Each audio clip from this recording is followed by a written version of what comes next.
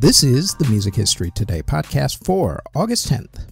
On today's show, Simon LeBon gets rescued, the Rickenbacker Frying Pan gets a patent, and Jim Morrison goes on trial. First up, though, on this date in 1899, ragtime composer Scott Joplin signed a 1% royalty publishing contract. In 1920, the blues group Mamie Smith and her Jazz Hounds recorded the song Crazy Blues. In 1937, the United States Patent Office issued a patent for what was then called the Rickenbacker Frying Pan. You know it better these days as the electric guitar. We discussed this patent, among many other things, on this week's Music History In-Depth podcast, which has already dropped on this channel by the time you're hearing me speak these words. In 1946, singer and actress Kitty Carlisle married playwright Moss Hart. In 1963, Stevie Wonder's song Fingertips Part 2 became the first live recording to hit #1 in America on the pop charts.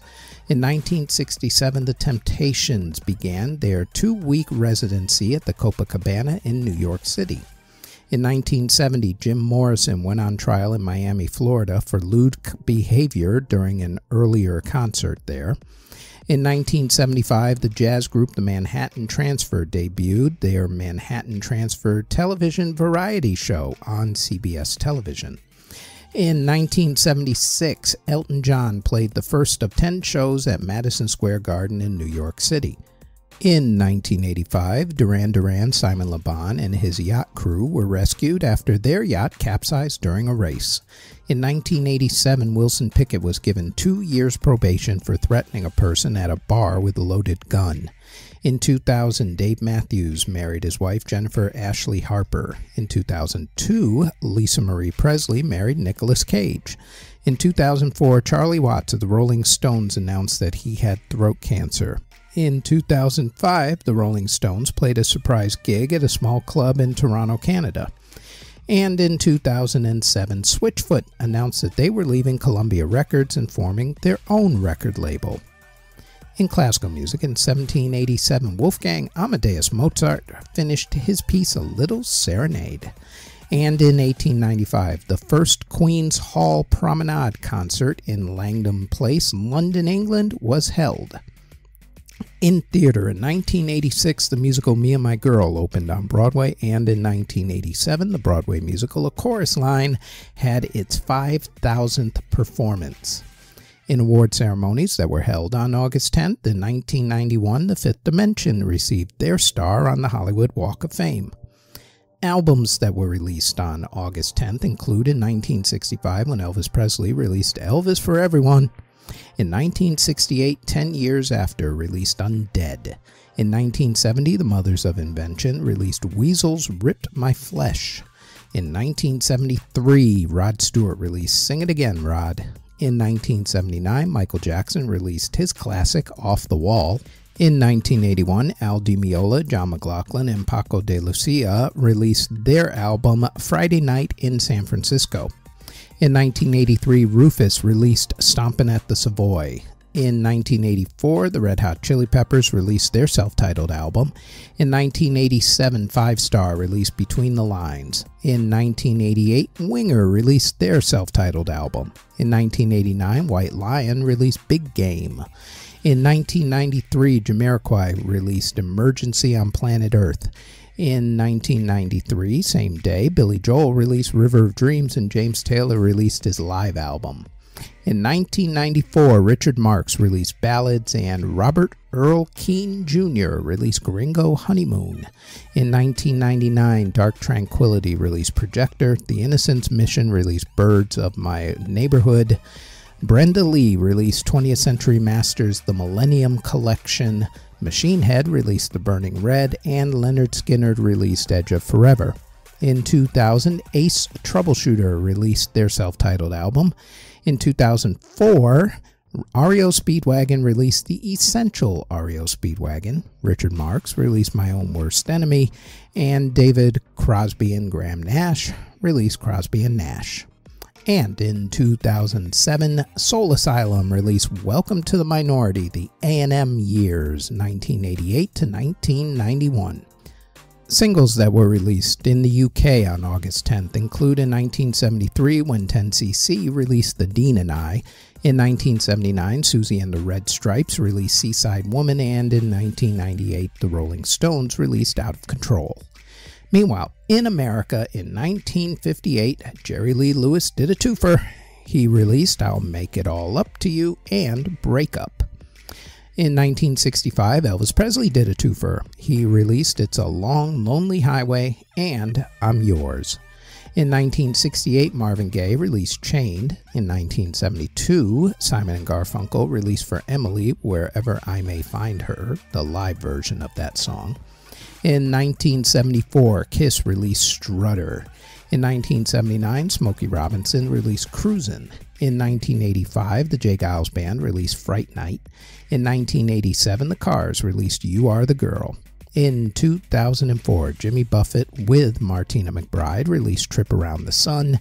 In 2013, Katy Perry released Roar. And in 2017, Pink released What About Us? Before we go any further, we'd like to tell you that there is now a Music History In-Depth podcast where we go more in-depth on a few of the events that happen in music history for that particular week. The Music History In-Depth podcast runs every Tuesday on YouTube or wherever you get your podcasts from, as does our Music Halls of Fame podcast, which talks about a member of the Rock and Roll Hall of Fame along with other Music Halls of Fame, museums, and walks of fame. The Music Halls of Fame podcast drops every Thursday and can also be found on YouTube or wherever you get your podcasts. Now, back to this podcast.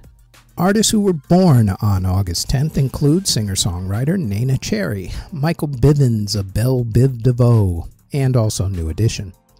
Inventor and guitar manufacturer Leo Fender, singer Rihanna Avery, singer Jacob Lattimore, singer Dayglow, Aaron Kamen of The Calling, Todd Nichols of Toad the Wet Sprocket, John Ferris of In Excess, singer Patty Austin, Ian Anderson of Jethro Tull, Mick Clark of the Rubettes, Ronnie Spector of the Ronettes, James Griffin of Bread, Bobby Hatfield of the Righteous Brothers, singer and entrepreneur Jimmy Dean, yes, of Jimmy Dean's sausage fame. That's probably how you now know him as. But before, he was a singer.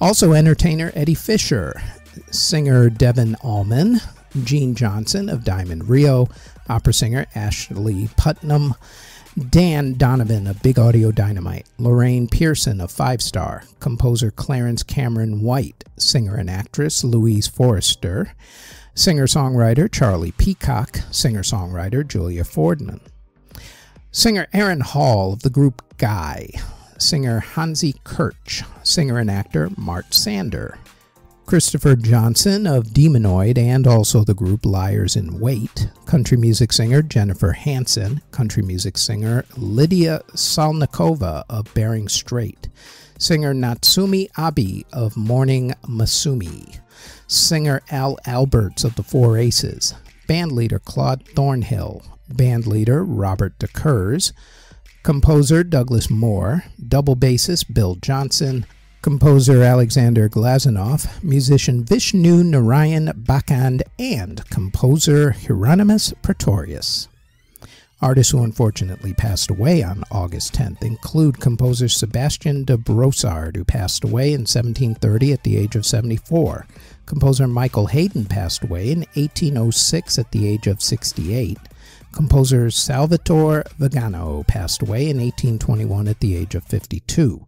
Composer Edward Grell passed away in 1886 at the age of 85.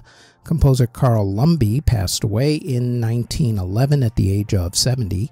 Composer Joseph Murat passed away in 1938 at the age of 73. Blues singer Lucille Bogan, a.k.a. Bessie Jackson, passed away in 1948 at the age of 51. Composer John Larche passed away in 1967 at the age of 83. Composer Bernd Alois Zimmermann committed suicide in 1970 at the age of 52. Singer and actress Ilona Massey of The Ilona Massey Show passed away in 1974 at the age of 64. Saxophonist Buster Smith passed away in 1991 at the age of 86. Ed Roberts of the group Ruby and the Romantics passed away in 1993 from cancer at the age of 57. Oyston Eriseth, a.k.a. Euronymous of the group Mayhem, was killed in 1993 at the age of 25. Singer Bill Baker passed away in 1994 at the age of 58. Composer Kanlan Nankaro passed away in 1997 at the age of 84. Guitarist Michael Hauser of the group Widespread Panic passed away from cancer in 2002 at the age of 40. Singer Carmita Jimenez passed away in 2003 at the age of 64. Singer Barbara George passed away from a lung infection in 2006 at the age of 63. Music broadcaster Tony Wilson passed away in 2007 at the age of 57. Musician, singer, and also the voice of Chef on the South Park television show, Mr. Isaac Hayes, passed away in 2008 at the age of 65. Country music singer Billy Grammer passed away in 2011 at the age of 85. Saxophonist Von Freeman passed away in 2012 at the age of 88. Singer Edie Gourmet of Steve and Edie passed away in 2013 at the age of 84. Guitarist Jody Payne of Willie Nelson's band passed away in 2013 at the age of 77. Composer Xavier Ben-Gurel passed away in 2017 at the age of 86. And jazz cellist Abdul Wadood passed away in 2022 at the age of 75. Next on the Music History Today podcast, it is August 11th, when in 1973, hip-hop was born at a birthday party in the Bronx.